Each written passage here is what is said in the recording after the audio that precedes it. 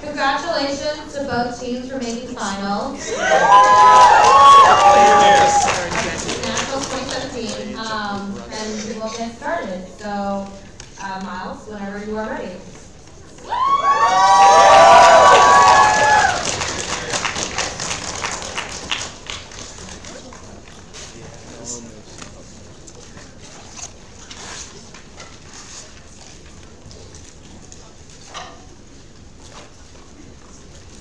Thank you for calling me up here, Madam Speaker.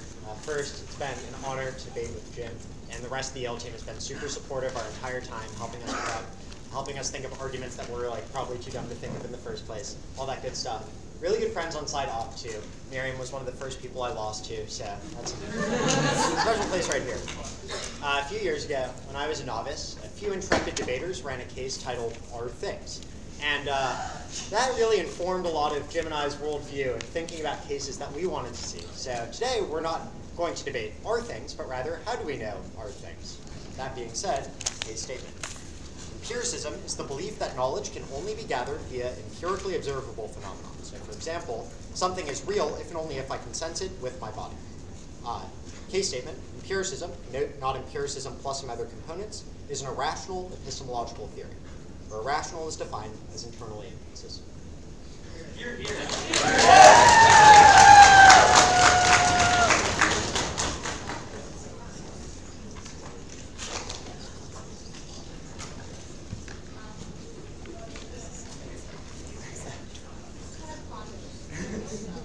Let it soak in.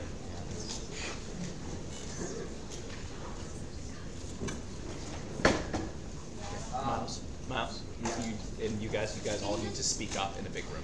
Oh, okay. Can you just read the definition of empiricism again, just to make sure that Empiricism is the belief that knowledge can only be gathered via empirically observable phenomenon. For example, something is real if and only if I can sense it with my bodily senses. Is that good enough for the people in the back? I'm kind of quiet. Do you want to use the mic? Yeah, I guess I'll use the mic. Does this work? Okay, cool. All right, you guys all good? Wait, this may be a silly question, but how are you finding knowledge? Yeah, so Jim? Cool. So for the default in the round, we're going to say that a true claim is a claim which corresponds to reality, that is a mind-independent reality with a capital R. For the purposes of debate, if you find it more reasonable to adopt an alternative standard of truth, we will be happy to engage in that debate. I can deal with that. Cool. okay. So you can only get knowledge through this, like the only way to do it is what we're saying. This is your epistemological. Okay. Sounds good. Cool. Our first argument is that empiricism cannot explain many fundamental aspects of reasoning. So we break this point down into both the theoretical aspects of the will, which are about the natural will, and practical, which is about the will of human individuals. So under theoretical reasoning, we think that the belief that nothing exists beyond the material is founded on the premise that nothing exists except for that which can be empirically proven to exist. So to structure the burden of proof such that one must assume the non-existence of what has not yet been proven to exist is arbitrarily skeptical and paralyzes action and knowledge to a high degree. A clear instance of this is causality. Causality, as a concept which establishes necessary and universal truths, cannot be directly seen, heard, touched, or smelled. Sure, as observers, we can see one state of affairs, and then the state of affairs which immediately follows. But we only have evidence of individual instances as observers. It is illogical to say that from one sample, we can establish truths about entire principles. That is, just because we have witnessed that a ball dropping on a table makes a sound every time you've seen it, that does not imply that you see the actual cause behind that sound. It could just be that every single time you've dropped a ball, some minor earthquake that caused a sound happened at the exact same time. But furthermore, logical rules, like if A then B, B then C, A then C, are logical categories that are independent of experience. Yet, we still have fundamental belief in causal principles, which is necessary to function at all. And it is irrational to not believe in causation, since it is pragmatically necessary. Even making that statement is a form of causation. Thus, it is important to accommodate unobservable principles in one's worldview. Now, the empiricist would have to say that we can infer the existence of causation from our observation, but this is logically flawed. This is because the empiricist can only lay claim to physical facts of the world, not abstract concepts like causality. I'll take you later. Even further, the ability to internally change whether something is true or false for oneself shows that the nature of truth can be affected by the intangibles of the will. Truth is, in a sense, partially pragmatic, and that's enough to reject that empiricism alone is sufficient as an epistemological theory. The necessary burden is not for us to prove that no part of empiricism is good. Rather, the burden is to prove that empiricism by itself is insufficient. The ability of the individual to exercise free will, we think, and resistance to environmental factors, which would otherwise shape their behavior, is contingent on their belief that such a liberty is truly possible.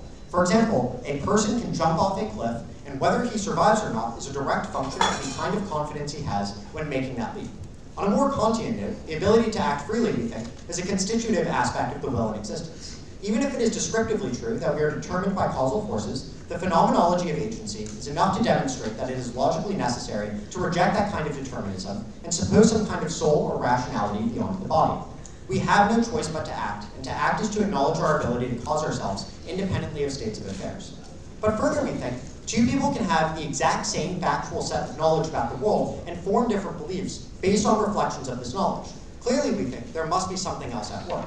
And finally, even if certain precepts are reducible to experience, the qualia of those precepts are not. So there might be physical facts about what being a bat is, but this tells us nothing about what the experience of being a bat is like, which is inherently a non-deterministic and non-material sense that cannot be derived from empiricism. But you guys would disagree. Yeah. So how do you construct concepts like the idea of what the number 1 is, or the number 3 is, without observable phenomenon to link to that? Because outside of those observable phenomenon, there's nothing to construct these things, and they're just purely human construction. So, first of all, our side is not we're rejecting every single facet of empiricism. We're still incorporating empiricism into our philosophy. We're then just using added levels of a priori knowledge to add concepts onto that. So we can firmly establish on our side of the house that these things always hold true in a mathematical sense. But it's a good thing you brought up mathematics, because you can't actually prove that on your side of the house, given that there's nothing empirically true about it necessarily.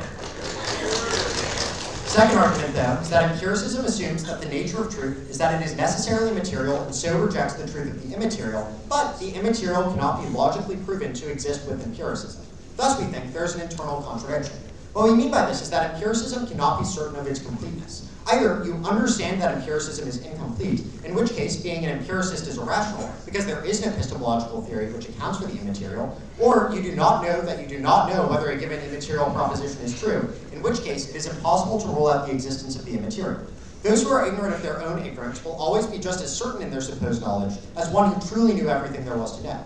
So we may merely be in a state in which we refuse to believe our own ignorance. Therefore, we think the empiricist would have no way of knowing whether their knowledge was complete, since the subjective experience of being the knower is indistinguishable from the ignorant person who believed he knew everything. Our final argument, though, is that empiricism preferences physical senses. However, we think the interpretation of our senses is subject to an evolutionary bias which eliminates our access to truth. If empiricism is true, then it requires the endorsement of certain theories which render our knowledge meaningless. Empiricism severely constrains the scope of human understanding by discrediting that reasoning faculty upon which scientific inquiry relies. Consider the most credible explanation for the gradual development of humanity's mental architecture, that of natural selection. Natural selection would give rise to consciousness and, by extension, the human faculty of reason, if and only if that faculty conferred some advantage which rendered its bearers better equipped to survive and propagate. Therefore, we think, our perceptions are not necessarily directly linked to the objective truth. That is, the processing of the sensory inputs through a mental filter, which arose because of natural selection, can force us to perceive things in a way that is advantageous as opposed to some way that maps onto what is the real. So let me give you a pretty interesting example Jim wrote up. Some ancient ancestor on the Serengeti sees a lion, but is unperturbed because he thinks that being eaten by a lion would be a wonderfully good time. He reasons, however, that the lion will only want to eat him if he plays hard to get. Thus, he runs away as fast as his legs will carry him, only to disappointedly find that the lion did not care for his antics and has returned to his den.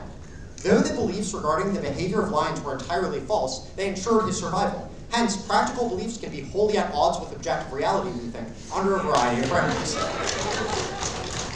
We think, therefore, empiricism is an irrational epistemological theory because it requires you to believe in an empirical process which implies that we have no access to empirical truth at all. The idea is that empiricism creates mental processes that don't track survival. If you're going to a party and the host asks each person whether they agree with a certain political statement and and shoots the ones who don't, then of course everyone who's at the party left will think the same thing. But there's no reason to think that those assumptions actually track the truth. They just track some measure of survival as opposed to any concept of reality.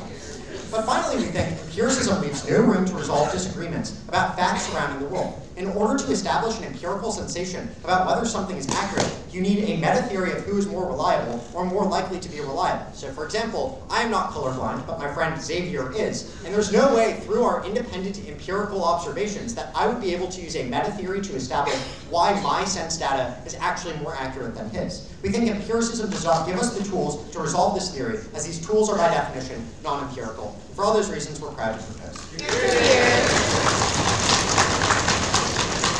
Thank the speaker for his remarks. Now I call upon the LO to give the second constructive of the round. You're here. You're here.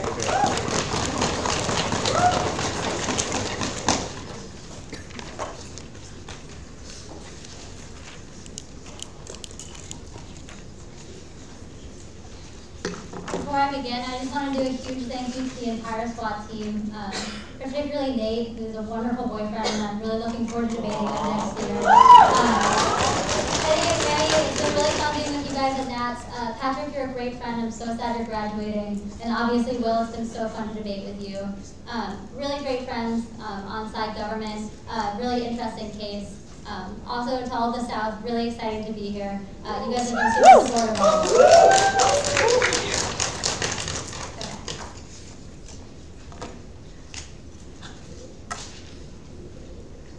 So, everyone ready?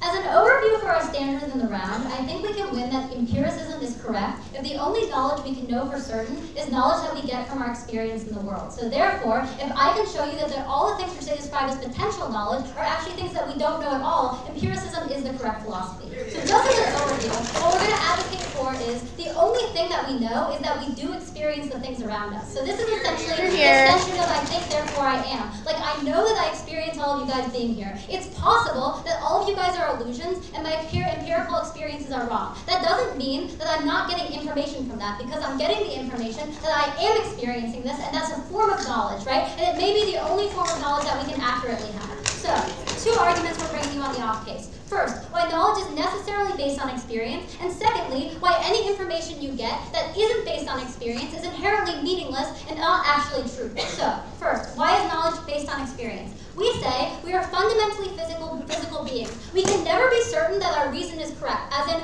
I could have someone controlling my brain that causes me to irrationally think that A and B and then B and C or some sort of other logical train. However, I can be certain that I'm experiencing this right now because I'm literally experiencing it right now. That's the only certainty I have in life. Any attempts at rational thought could be sort of interfered with by an external actor, and even if my experience of the world is interfered with by an external actor, I still know for certain that I am experiencing it because that's what I'm living. Secondly, we think the only way to get knowledge, even if you can potentially know things, is to compare with other people's experiences. Because potentially, on their side of the house, you would have a world in which you have no ability to actually know that the logical things that you're coming to a conclusion with are true. So therefore, by interacting with other people in the real world, we check our assumptions and are able to compare them and potentially find truth through that sort of interaction. And I think that's like a more human understanding of what knowledge is. Third, we think that knowledge based on simply logical conclusions isn't really knowledge. It's always based on a presupposition based on experience. So, for instance, if I conclude from the fact that I'm living here, from the fact that I see you guys here, that therefore, like, it must be true that I'm in a debate round and stuff, all of the logical links which I'm doing there are based on my experiences in the world. And not only that, but the conclusion I reach necessarily is being reached it's not really a truth, it's really just a restatement of the original supposition, which isn't really a different type of truth, it's just saying the same thing over again. Secondly, we think that you can't have information basically as a brain in a vat. So if you hadn't been born and you'd just been literally a brain in a dark room who had never had any experiences, we think you wouldn't actually have any knowledge of the world. This means empiricism is true because all knowledge inherently comes from your experience. experiences in the world. First, as Will tells you in his POI, you need context for ideas, right? So if you just have the concept of numbers, it's literally meaningless without a real world to apply it to and sort of think about. We also think you learn from being in the real world. So it's just like a biological fact about the way which our brains work, that like if we didn't have any external stimulus, our brain would slowly die. We would not actually have the ability to have real thought. Also, we think experience in the real world gives us basic tools for knowledge and understanding. For example, language is something that comes uniquely from experience in the real world, and you can have coherent thoughts or actually form ideas without language. So therefore, all knowledge is reliant on language and therefore reliant on your experiences in the real world. So overall, we think because you cannot have knowledge without your experiences in the real world, and all knowledge that doesn't come from your experiences within the real world is basically just a restatement of things you learned from the real world, we think that empiricism is inherently correct. Let's move to the on case.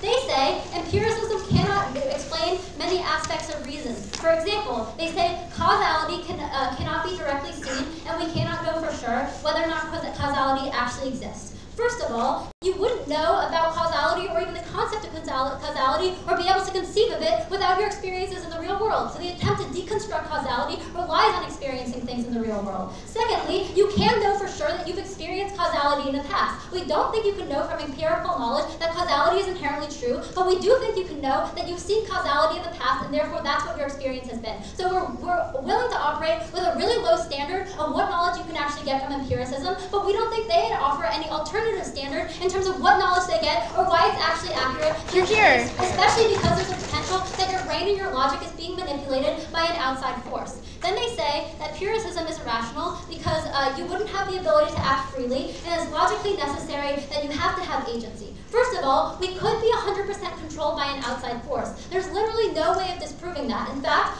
we think that a lot of that, like the way which the human body is designed, implies that this is actually true because our cells in our brain are literally just composing our brain and therefore causing us to have certain experiences, etc. So we actually think that determinism is probably correct. Their second argument is that empiricism assumes that you have basically, that empiricism denies the possibility of an immaterial world. Look, we don't think an immaterial world exists, right? Like the fact that empiricism denies that an immaterial world exists is not sufficient for them to say that therefore empiricism is irrational because there's literally no evidence of an immaterial world. Even if we did have evidence of an immaterial world, it would be from our experience. So from the feeling that I have a soul, that's the only conception that you could have that would even make you think you have a soul. You're here. Conceive of a soul or have the language to describe what a soul means without actually having the empirical knowledge that gives you the basis for that. Also, we think that it's not really knowledge on their side of the house. Like the idea of the immaterial isn't knowledge, it's a theory, right? So it's not actually proven and therefore it doesn't count as knowledge for the purpose of the round. Then they say we have an evolutionary bias. A bunch of responses to this. First of all, we think the fact that you have an evolutionary bias doesn't mean that your experiences are false. In that, I could have an evolutionary bias, then observe that through my evolutionary bias, I experience the world in a certain way. Whether or not the way which I experience the world isn't the absolute truth of the world, it's still true that I experience the world in that certain way. Secondly, the only way to check our evolutionary biases is through more empirical evidence. And this is important because, literally the only, take the example of an optical illusion, right?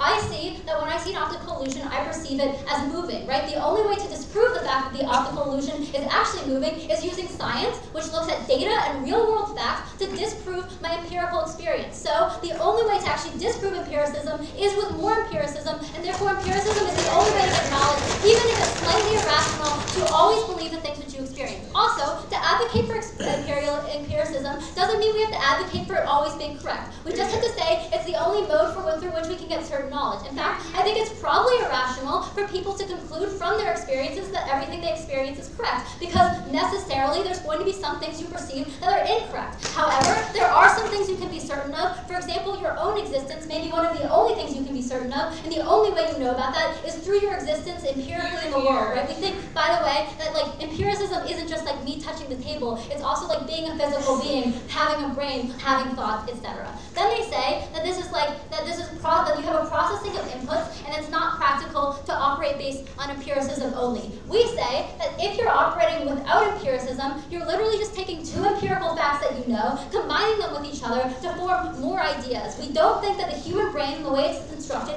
makes sense without inputs from the real world, and therefore we think empiricism is literally the only knowledge which we can have, and we're very proud to oppose.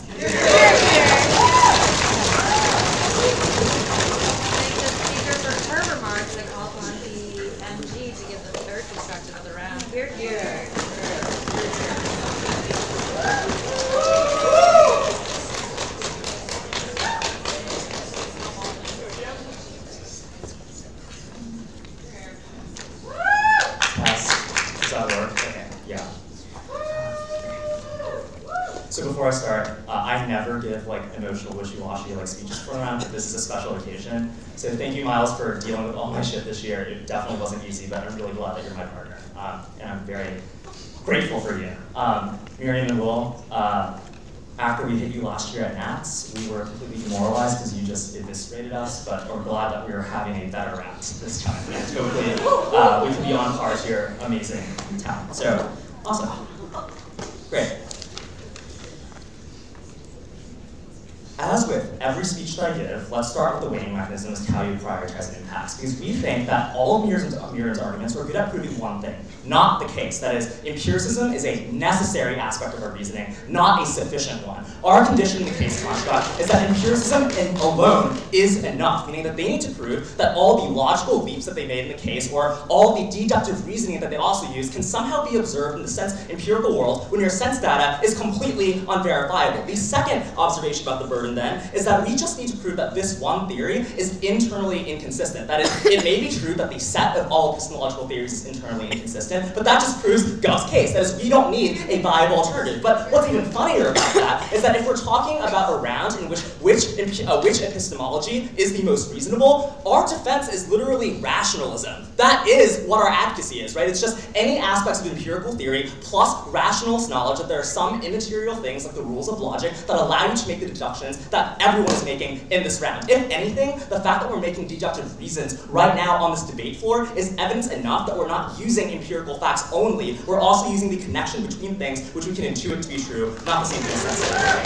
So, let's talk about her overview. Her argument is just that, look, all they have to prove is a baseline of knowledge that empiricism gives you. One, that is not reason enough to prove that it's internally consistent, because the conclusions that she's drawing or the ways that you mash together sense data are dependent on universal laws of reason that are inviolable. That is, the fact that everyone's debate round is using things like the law of non-contradiction or the transitive property, if A then B, if B then C, therefore if A then C, are reasons as to why these logical rules exist prior, a priori, or prior to any actual conception of the world that is filled with content. There's no reason to believe that these rules are sufficiently deduced from sense data. But the second reason as to what we can give you is, look, like, their burden is extraordinarily high, right? Like, her argument is that maybe we're all brains in a vat. Like, our argument is that that's not mutually exclusive. Like, we can also defend that we're uncertain about a lot of things, that maybe we're brains in a vat, but it still doesn't mean that the theory is internally consistent. So here is the weighing analysis. If we can prove to you that some of her conclusions, some of Miriam's, maybe we'll make new arguments in the MO, but if her conclusions are contradictory to the premises that she assumes, then that means that ultimately it is internally contradictory. So what are some premises that Miriam has? The first premise that she has is that for some reason we can corroborate sense data or add up enough sense data such that we can have a coherent scientific theory.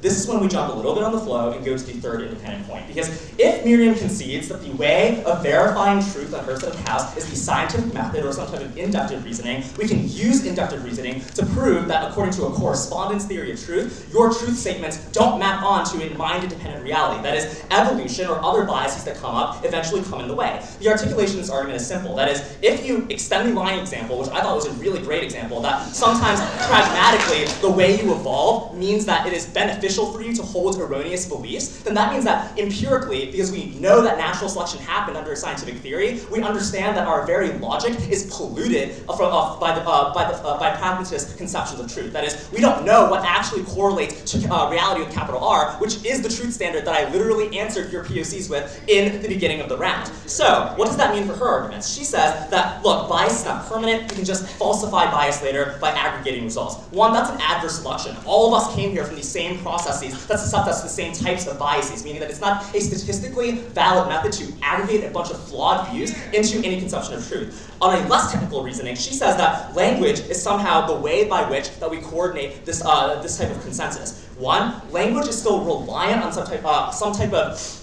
infinite regress. That is, there's no reason as to why reason maps on only to what we think, even if reason is necessary or part of the human experience. So an example I'm going to give is that, yes, it is true that we need to grow up and we need to be inculcated in specific cultures to have specific languages. That does not mean that there are not certain universal concepts which these languages map onto and try to explain. That is, these concepts that are not inherently embedded inside the world, and yet every culture has some conception of math, or every culture has some conception of what a logical rule is, i.e. things cannot be contradictory. Those those are universals that can never be explained simply by sense data on their side of the house. That means on this argument alone, if they concede the authority of inductive reasoning or the authority of scientific method, they already have an internal contradiction. But let's go line by line on the LOC, starting on the first point. I'll take it now. Yeah.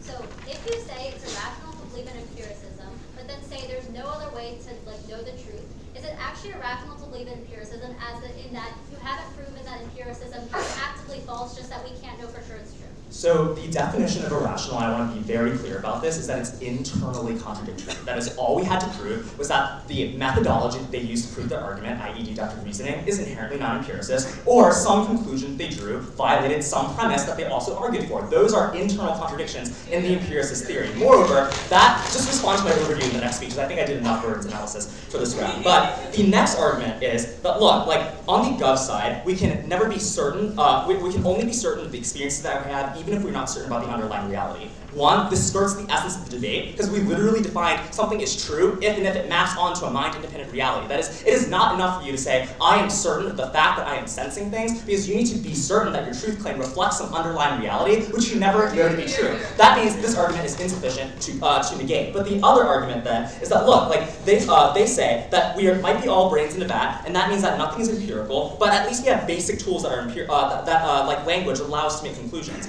One, co-ops that are on our side of the house because we also defend the evolution of language. Like, I don't know what in the PMC seemed to imply that we don't believe that language is a useful tool. But second of all, even if that for some reason all knowledge is relying on language, they still need to prove why it is an impossibility for language to map onto certain material concepts. That needs to explicitly come out of the MO because it's the only way they can use reasoning in the first place. So this is my favorite part. Let's extend things from the PMC. So.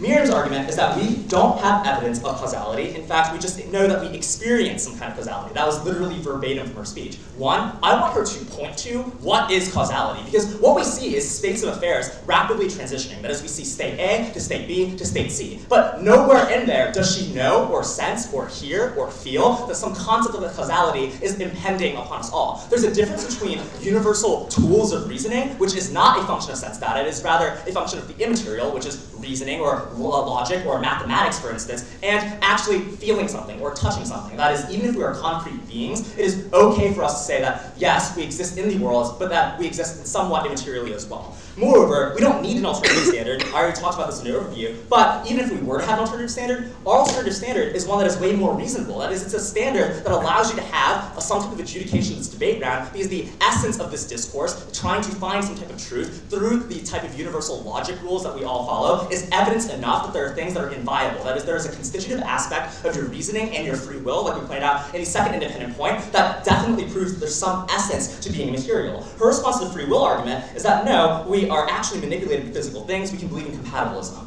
One, you can't actually believe in compatibilism theoretically, because we're always faced with an existential choice. That is, people who judge the God round should be familiar with this argument. It's that you have no choice but to make a choice, even when you're thinking about whether or not to make a choice. That is, every single moment of your life, you're faced with a phenomenological sense data perception that you have free will and therefore are undetermined by the physical world. Her argument is that we can believe in determinism. In fact, determinism is all you got on their side of the house when you believe in a purely scientific method. This means it contradicts an elemental part of your sense data, which is that you have choice. That is, empiricism is therefore irrational because it means that you have to believe in something that completely negates every second of your life. So the next argument that we can win on independently is the second independent point, which is that they necessarily have an incomplete theory of knowledge. The double bind was simply articulated as one, either you accept that your epistemology is incomplete, in which case you are internally inconsistent because an epistemology is a theory of truth that allows you to make truth conditions or truth statements about the world, which means that we win the round. Or second, it is impossible to rule out the existence of the immaterial, meaning that you still have to have some type of agnosticism towards the immaterial, and that means you vote no. Speaker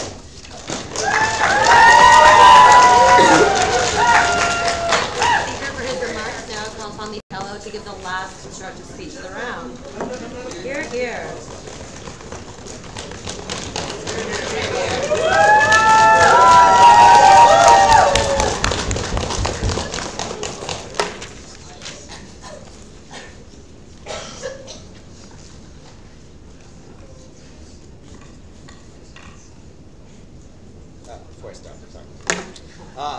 First, it's really amazing to be here in Nat's finals. Obviously, first I want to thank Miriam for being an amazing partner, an amazing friend. All the SWAT team, again, thanks so much for being here and supporting us and for making me a better debater for every practice round, every night of the week. Thanks to everyone supporting me. My parents are also here, which is great too. I've just had some of the most amazing rounds. And thanks, guys, for running. It is truly a really awesome Mike piece. on the floor behind you. Yeah. Can everyone hear me? No. You should use it.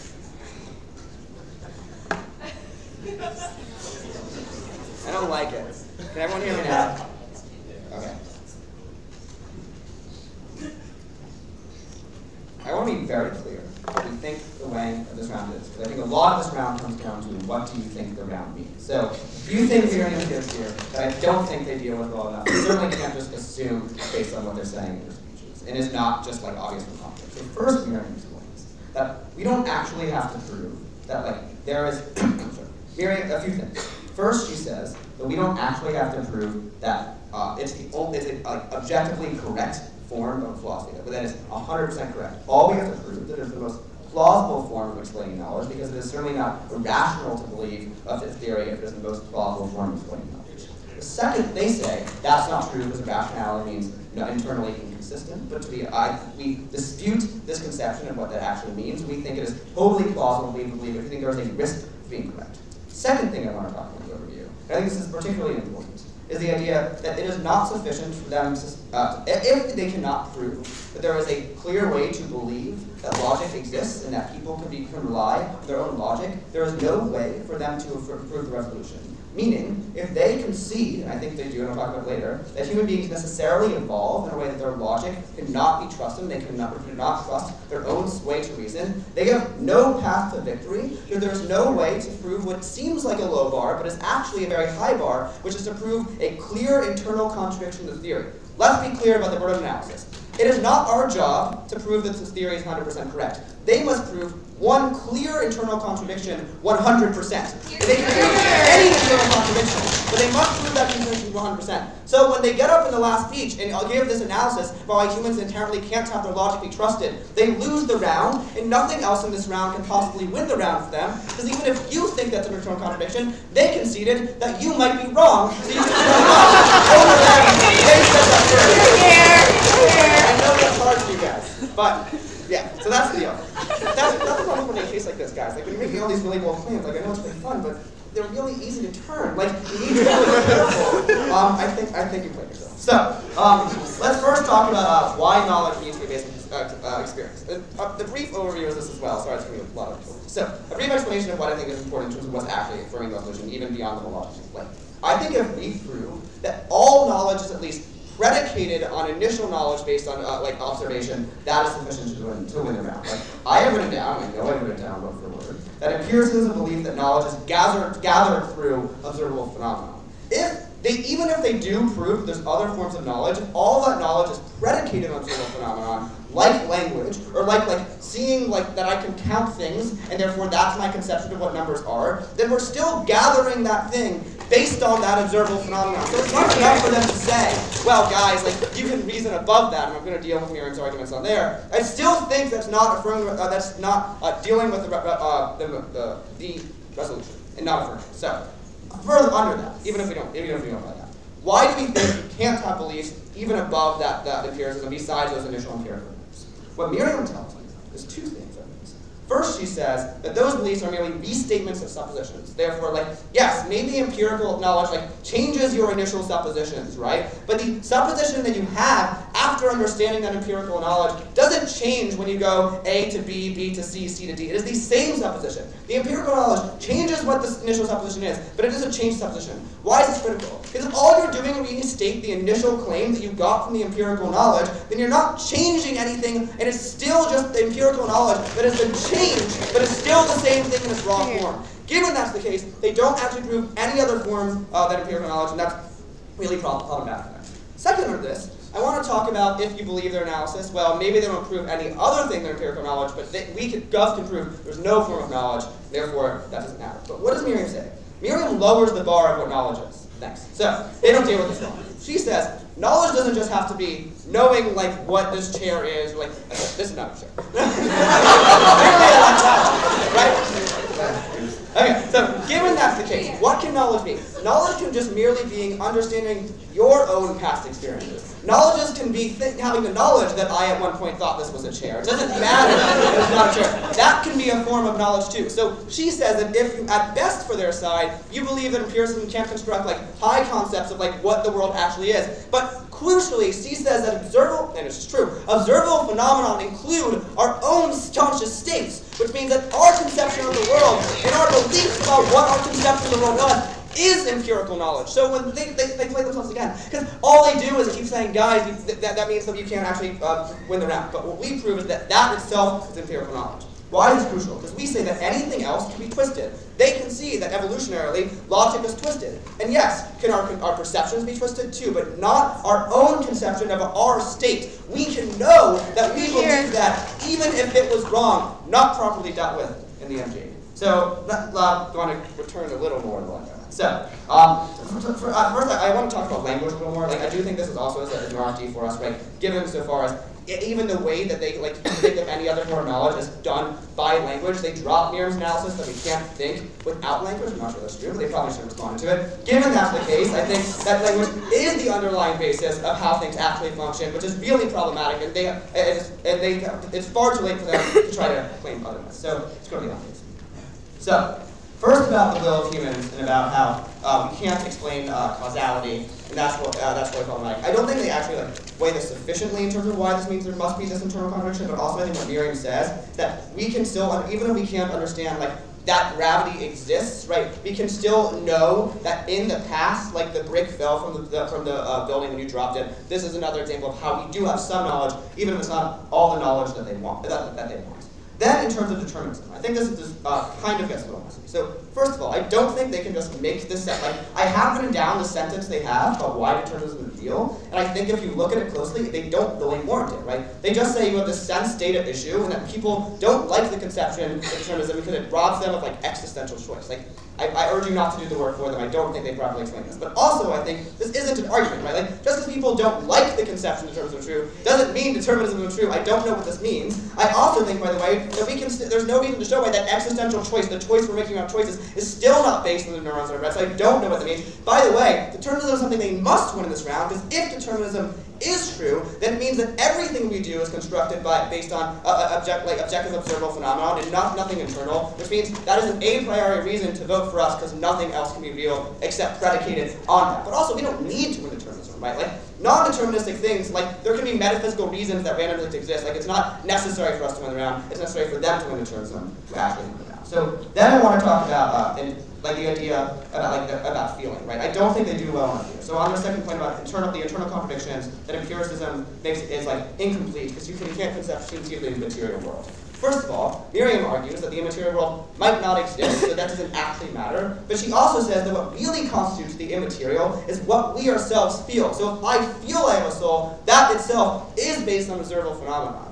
They just say that's not the case because you must be logically trying to understand what that actually means. But we say that any other conception of knowledge based on the immaterial world is merely taking the initial supposition based on your empirical observable phenomenon of what you feel, and then twisting that into a different standard. So we don't think that actually matters. Lastly, I want to talk about while they say that empiricism is incomplete because the idea that we conceive of situations incorrectly and that's why problematic. But what Miriam says is a few things. First, she says this isn't actually true, right? Because we don't actually know that we're incorrect about those situations. Secondly, most importantly, just because empirical knowledge doesn't solve 100% of issues doesn't mean we know everything. Doesn't mean it's wrong. It can still be a source of some knowledge. It means we just lack other observatory knowledge which would have allowed us to make better decisions. At the end of the day, they have a ton of arguments which they needed to win this round, and they did not prove a clear 100% clear contradiction.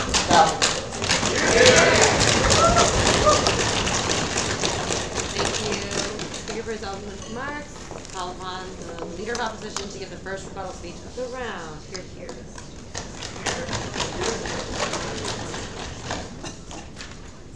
Okay, everyone ready? Oh wait, really quickly, I just wanted to thank Quinn also. He's been a really wonderful coach all year and has helped me improve so much. So thank you. Okay. So 3 questions in this round. Well, really 2 questions, but I'm going to do a burden analysis first. So here's the 2 ways we win this round. Either we prove that empiricism is actively correct, as in it's the only way that we can get knowledge, and any alternate form they offer us for getting knowledge doesn't work, but you can get real knowledge from empiricism, or we can prove that it's just not actively irrational to believe in it. Like, if it's not actively contradictory to believe in empiricism, then it's not irrational to believe in that just because you don't have like perfect proof that it's real. So, secondly, what knowledge do we actually have? We told you knowledge based on like sort of logic is not actual knowledge. Why? Because if I say 1 plus 1 equals 2, literally all I've done is I've defined those objects such that 1 plus 1 equals 2. I've literally just defined 2 equals 2, and that's not actual knowledge, I'm just restating my premise. I'm literally just saying 2, and then defining what that means. That's actual knowledge. Similarly, if I say if A then B, and if B then C, then A equals C, I'm literally just restating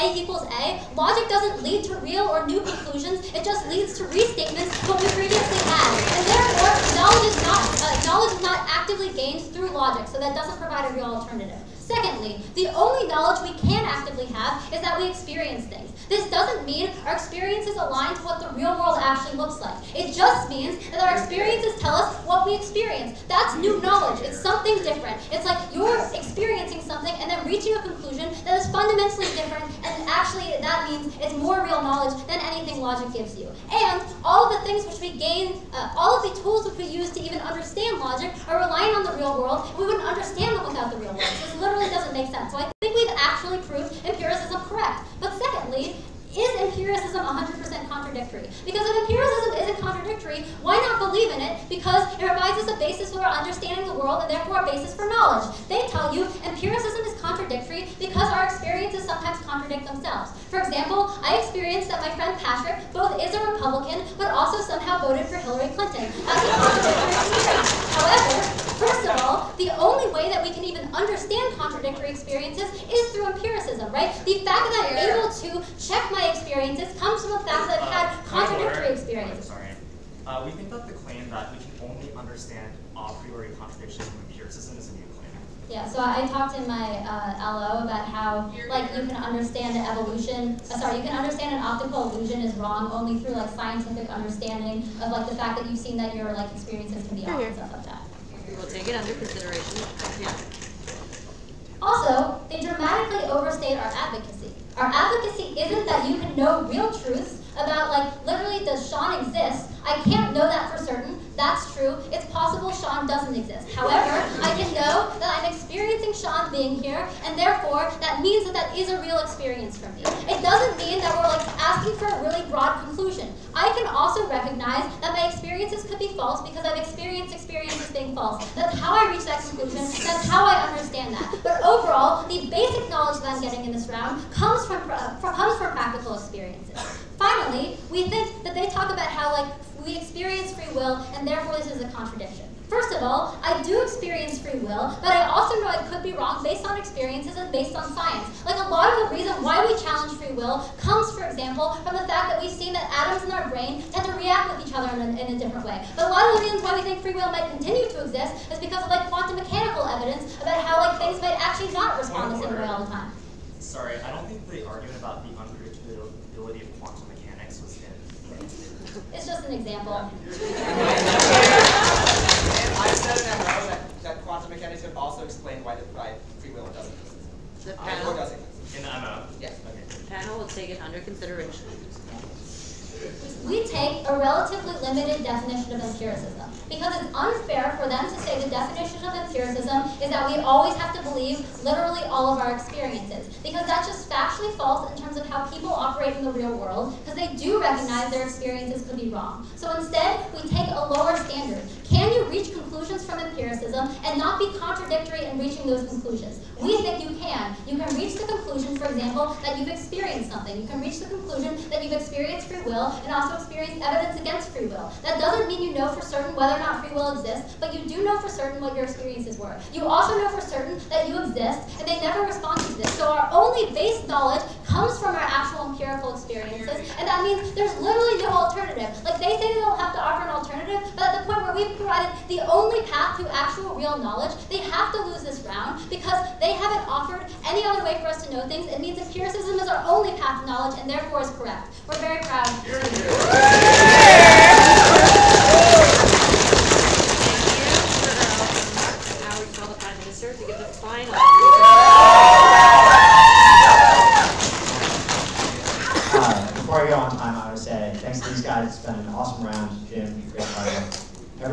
sticking through this? All right. Everyone good? I just want to make the burdens very clear with the line that Miriam herself uses, which is that then we don't know anything. Perhaps we're all just brains in jars and we're just totally skeptical about everything. If that is the case, then it is irrational to believe in any epistemological theory. This was the thrust of PMC and MG. Our burden is not to show an alternative is actually much better. It's to show that it is irrational to believe in an epistemological theory, given that it doesn't actually map onto any concept of truth. Our entire argument, at the very best, they had to show you why you're actually leading to truth claims. So what I'm going to do for you in this speech is take you through two things. First, I'm going to show you either how we win the round because empiricism makes wrong claims about what the truth actually is, which is the standard we set out in POCs, or I can show you that there are preferable epistemological theories, even given that skepticism, that because the end goal of an epistemological theory is to provide the most complete set of knowledge about the world, a drop argument from the MG violates all of the conclusions that they have reached on their side of the house, making it inconsistent. So, why is it unlikely that empiricism maps onto the world? We say that there is an evolutionary bias that skews towards certain ideas. The way that our brains are composed are usually meant to track survival as opposed to any sort of capital T truth that corresponds with the reality of the world. These guys have what I thought was a super cool argument when I first heard it, which is basically that the only way that we can actually adjudicate between things is to take empirical examples and try to question them. Remember the dropped argument from PMC, which is that there is no actual way to adjudicate between empirical examples unless you have a meta-theory about what is correct. This is to say something like rationality or the scientific theory, which are immaterial substances, these are concepts that people have, are necessarily the ways in which you adjudicate. So, they have another piece of offense here, which I think is very interesting.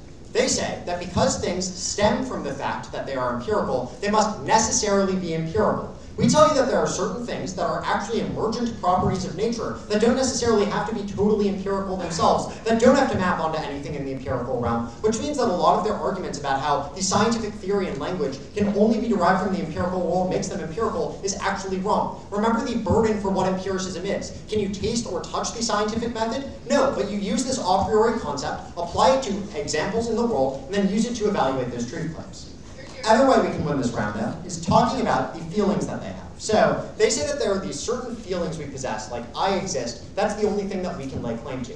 Again, if we can show you that this, first of all, doesn't necessarily have to be empirical, as in, remember the dropped argument from PMC that the quality of experience is actually something that isn't inherently non-empirical. The fact that you experience existence is not an empirical fact about the world means that all of the arguments they gave us about why just existing is enough to be empirical is actually wrong. At this point, those are two burdens they had to meet, and those are two independent ways that you can vote to explain why this doesn't map to truth. Second question, though, are there things that are actively better?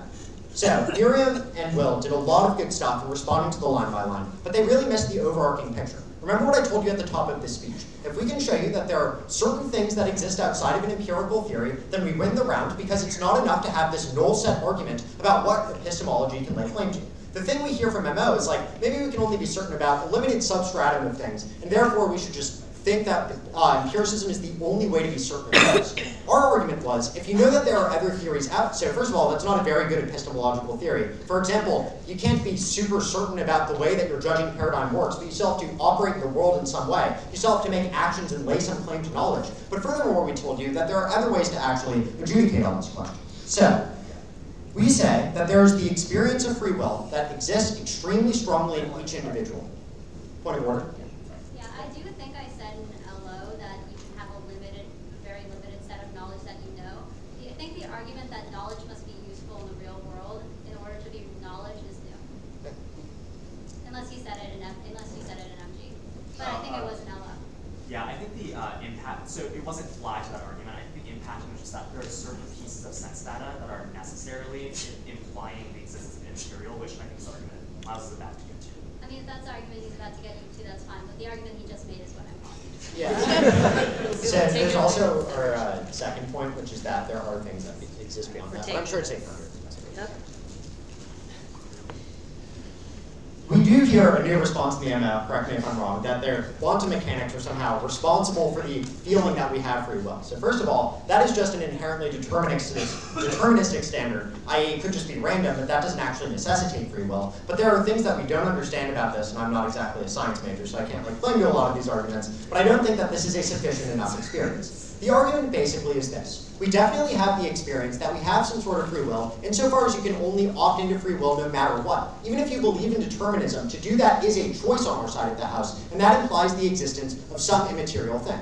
Therefore, the Wang analysis is, we had to show you one thing that couldn't be explained by empiricism, just one that lays outside of that claim in order to show that you could add other epistemological theories onto it in order to better explain it and is therefore rational. We think that that one thing is an example of that.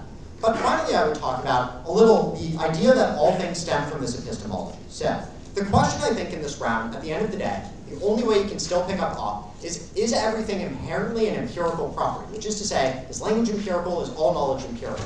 So, it's not enough to prove that the foundation of a lot of this knowledge is empirical. You have to show that the end results and the conclusions themselves are empirical. You have to show that the frameworks you gain along the way are also empirical. This is to say that even if we use some sort of sense data in the first place to arrive at those conclusions, we then get different types of immaterial conclusions at the end of the day, which are a lot better and clearly explain different things outside of our epistemology. But even still, Jim tells you, and this is the dropped argument, that there are a priori concepts we come into the world with, things like causality and space, which makes it very difficult to understand why sense data have to fill those in, since it's always filtered to our a priori cognition of what the world looks like. For all these reasons, proud to propose.